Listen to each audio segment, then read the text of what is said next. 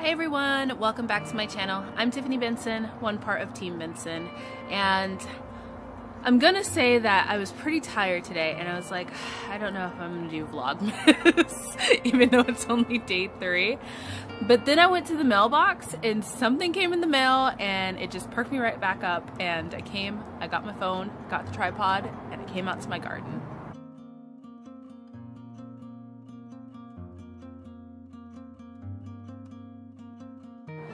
So today's video, I'm going to get to what I got in the mail. I will get to that. But today's video, we're going to talk about taking care of your composting worms in the winter.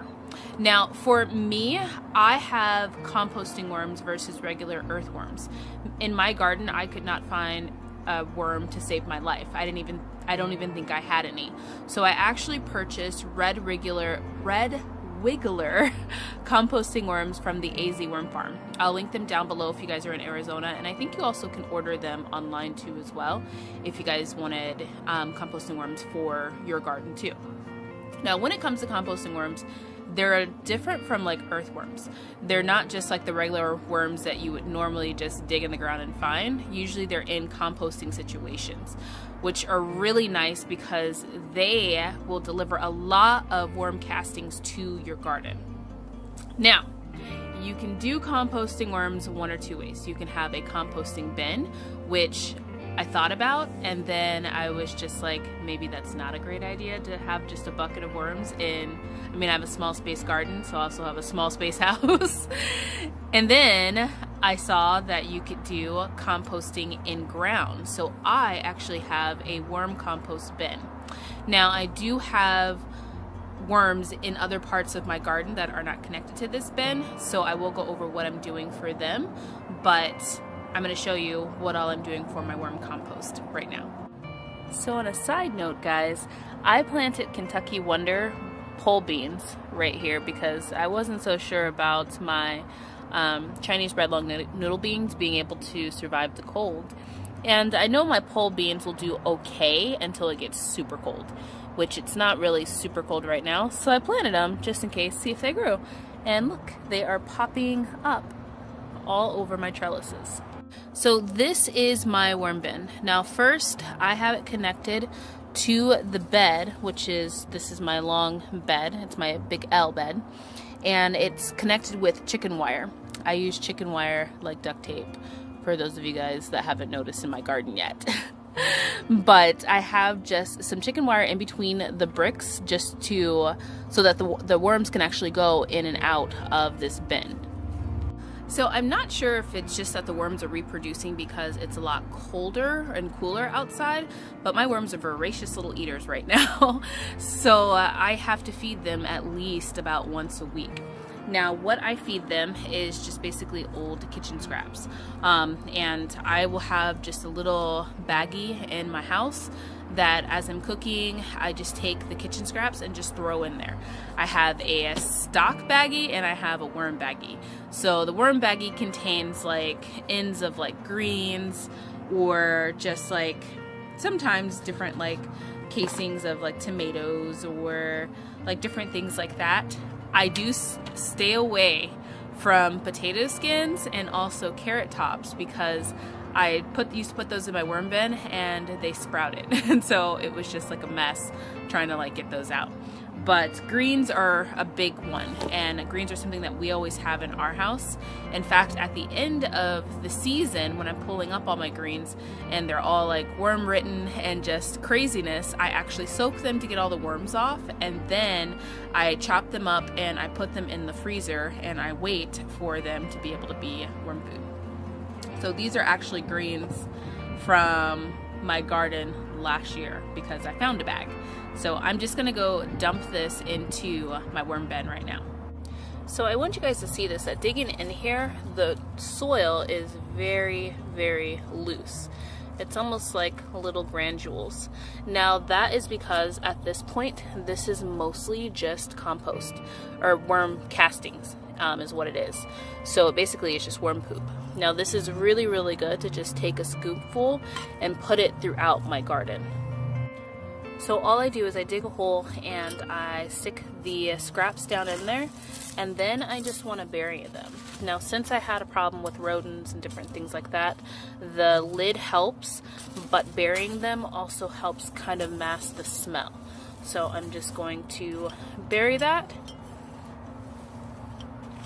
and then we are all good. I'm going to give this a little bit of a water and put some water on it, and then I'm going to put the lid right back on. Now, I water my worm compost bin the same way that I water my garden, sometimes even a little bit less. So I'll water it once every 2 days, which right now I'm on an every 2-day schedule for watering my garden. And if it looks like it's still like a little bit muddy or something like that, then I won't add water to it, because you don't want it to be sopping wet when, you know, it's like the temperatures are dropping or anything like that. But right now it's doing well, the soil is looking good, and what I do is I want to have as much composting acting going on in there so that I can create a lot of worm castings. So then I can take those worm castings and put them throughout the bed when it comes time for the spring and I'm amending my beds. This is how you're able to provide amendments for your soil in your small space gardens. Now, when it comes to adding more soil in there, I take the old soil out of the pots that have grown big vegetables that I can't reuse the soil in those pots, and I knock off that soil in there.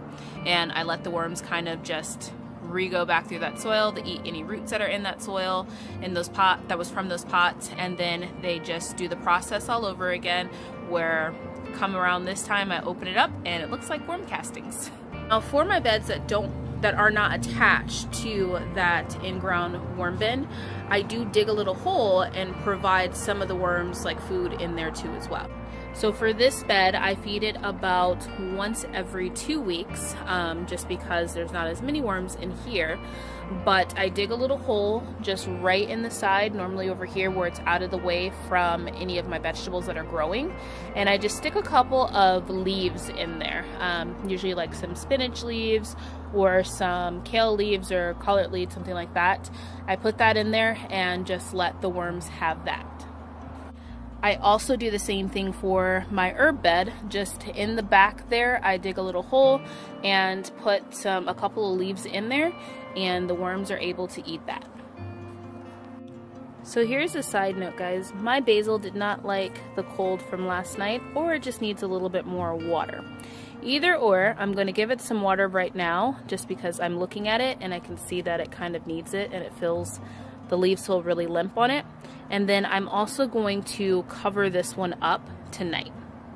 So I meant to put my basil in a pot and versus putting it in there with the rest of my herbs, because my basil and my mint are my particular herbs during this time of the year, because they like to have a certain amount of water and they also like to have a certain amount of warmth. So if they start looking a little ratty-tatty, then I put a covering over them so that then they can stay warm when it drops down to like 40 degrees at night. But it should be fine. We'll see. I haven't had basil this long during this time of year, so it's been nice having basil in my garden. So, what do I have in my pocket that came in the mail that scared me when I just ran downstairs because I had to run in for a second? But I have seeds! My seed order came in from Baker Creek, and what really excited me was that I got a free seed that it was something that I've thought about growing, but I don't know how to cook it, and I thought I should probably grow that so that I could learn how to cook it. So I'll show you guys what I got, and then I'll show you guys the free seed. So I got some more beans. These ones are my favorite beans. These are the dragon tongue. I went through a lot of dragon tongue beans when the rats were eating all of my beans, so I needed to get some more, and I wanted to get them before they sold out. Now, I would tell you guys right now, get a part of some seed swaps, start ordering your seeds, because Baker Creek sold out when everything started happening, and they actually like closed their website because they sold out. Well, they didn't close it, they just shut it down to where you couldn't order. So I wanted to make sure I got the seeds that I wanted. I have a lot of seeds of things that I grow in my house right now, and I'm also in a seed swap, so I have seeds, so I wasn't worried about it. But the ones that I wanted to make sure that I had, that I've seen, I wanted to make sure I got them early enough to where that I didn't miss out on getting them. So I got this new okra, guys. It's called a heavy hitter okra. Now, we go through okra like nobody's business. We make a lot of gumbo and a lot of okra stew because we love okra. I don't like store-bought okra, so I only have okra when there's okra in my garden, or if I take the okra that's in my garden and then I preserve it, so I put it up and I freeze it. But once it's gone, it's gone. So our normal okra plants will give us a bunch of okra, but not enough to really sustain our okra needs. So I thought that if I got this heavy hitter one, look at how many are on there, guys. If my okra plants do that, I will be excited. So I usually put the okra back here in this bed where this tomato is, and then I'm gonna try putting it in some pots too as well. I might actually just put the heavy hitters here, and then I'll put the regular ones that I have in the pots, or maybe in this side bed. And then I also went through a lot of Chinese red long noodle beans because the rats like those too. So I ordered some more of these. And then I'm trying a new bean, and this one is called the Cherokee Trail of Tears. Now, there's a pretty interesting story on this one that I'll let you guys go into Baker Creek and read. I will link Baker Creek down below, but I thought it was pretty cool, and I was like, oh, I'll try growing that. And a lot of people have said that they do well in Arizona too as well. Now, these are gonna be the seeds that I plant in the spring, so I wanted to make sure that I had them.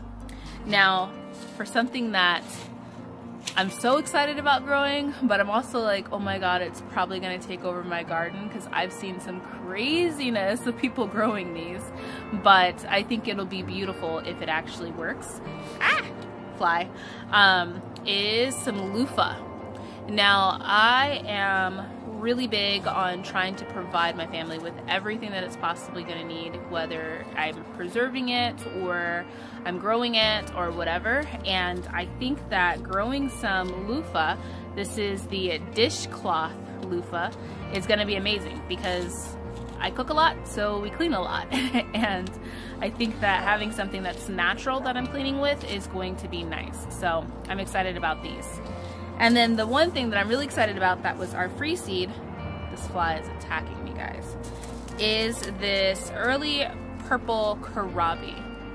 Now, I've seen kohlrabi and I thought it looked so interesting, but I never have eaten it. So I'm excited to try this year and see how it goes. I am going to be putting all of these seeds in underneath the grow lights, so probably about next week you guys will see me putting those in the grow lights and starting to get them going, because this is going to be my spring garden along with all of this that survives through the spring. So there's nothing more motivating than a big pack of seeds in the mail. I love it. So I was going to go through and show you guys a lot of things in the garden, because there's a lot of things that just sprouted, but I think I'm going to wait until tomorrow because I still have, like, you know, a million days left of Vlogmas. I don't want to show you guys all of it right away, but let's go inside and I'm going to show you one of my new favorite things that I did for Hanukkah. Okay guys, so here it is. This is my Hanukkah dining room table. So I have just the theme of having the silver and white plates, and then I have the menorah, and then I also have just some silver, what are those called? Mistletoes, and then some candles with the Star of David on them. So that I'm really proud of.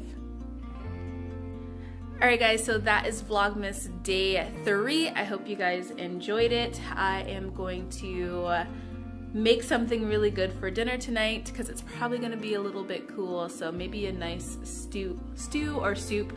Actually, I made a really good soup yesterday if you guys follow me on Instagram, which I'll put the link right there, but it was using only things that I preserved. I wanted to challenge myself on Instagram, so I did that, so you guys should check it out.